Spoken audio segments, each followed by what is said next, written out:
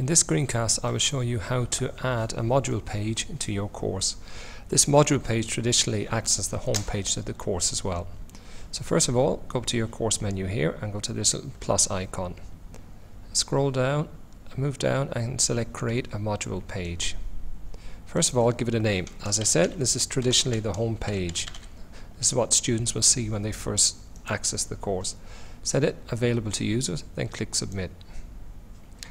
We've added the home page here. Now we need to add some modules to it. So click on home page. Let's add some modules by selecting this button here, add course module.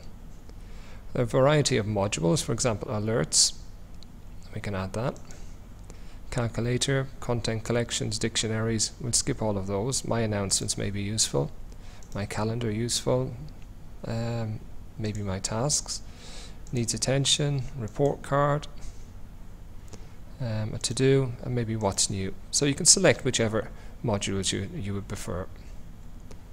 And then click on OK.